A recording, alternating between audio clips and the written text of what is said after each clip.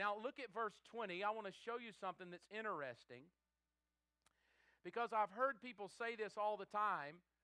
Why did God make humans if He knew we were all going to sin anyway? Why did He put us in this mess if He already knew it? Why did He make Adam and Eve if He knew Adam and Eve was going to blow it? That seems crazy. But I want you to look at a scripture here that is profound for Easter. For He was foreknown, Jesus, before the foundation of the world, but appeared in these last times for you and me. Now this is what that tells me.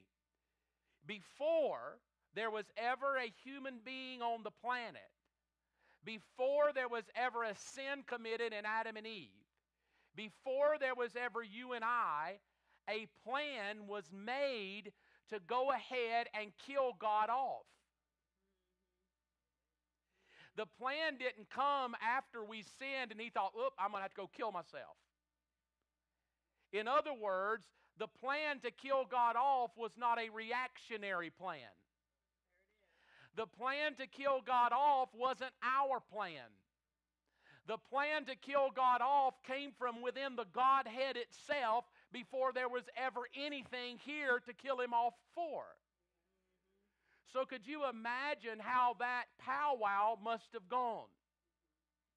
There are no creation. There is no earth, there is no Adam, there is no Eve. It is the Father and the Word and the Spirit. And they're up there powwowing because they are eternal. They have no mother, they have no father, they have no beginning and no end. So they're sitting there in the vast sum of their vastness, because I would say the vast sum of the universe, but it's not been created yet. So they're just kind of in their own selves, and a plan is laid out. Now the plan was not, hey, we're kind of bored up here, which is what we teach, most people. We're sort of bored up here and we really want to hang out with some people in fellowship. Let's make people. And that's usually what people teach you, that God was bored. He was sitting up there with Himself and looked over at the sun one day and said, "I'm tired of talking to you." And the son said, "Yeah, you too." He said, "Well, what do you want to talk about?" "Well, I don't know." And he said, "Well, I already know what we're going to talk about." "How do you know?" "Because I'm God, so I already know. And there's no reason to even talk to you because I already know what you're going to say because I know all things." So it's kind of hard to talk to somebody that already knows everything you're going to say and already has the answer. Well, that's like a wife. So let me back that up. That's a proving the woman was made by God. She knows all. And so you can imagine as they're up there, what do you talk about? You already know everything about each other anyway. It's just the three of you. It's a Father, Son, and a Holy Spirit. And we often say, now they were up there and they were bored, so they had to make humans, and they made humans, and then humans blew it, and then the devil came in and messed it up, and then God had to come rescue all of us so He could have fellowship with us again. Because God's kind of lonely and bored, and we sort of kind of filled that void. Well, let me tell you this. If you're lonely and have a void, then you're not God. Because if you're God, you're not neither lonely nor have a void. So can you imagine as they sit there, the three of them, the Father says, "I got an idea." "What is it?" "Well, been pondering." "What are you pondering?" "Well, are you pondering like making it light and doing all kinds?" No. I don't know. Well, I'm just going to throw it out there to you. "What, Dad?" "I'm going to kill you." "What?"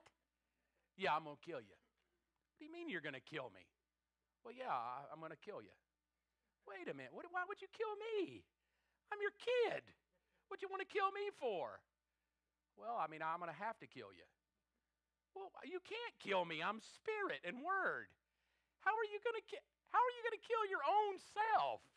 That's crazy. You can't. We're spirit. You can't kill spirit." I know. I know. But I'm going to have to kill you." "Well, help me out here. I mean, why? What did I do?" "Well, you didn't do anything." "Exactly. So why would you want to kill me for? I thought we were like this. You and me, Dad and Son. And anytime, Spirit, you want to chime in, come on and help me. Help me. And so the story goes that, verse 20 again, before the foundation of the earth, the plan to kill him was already in place.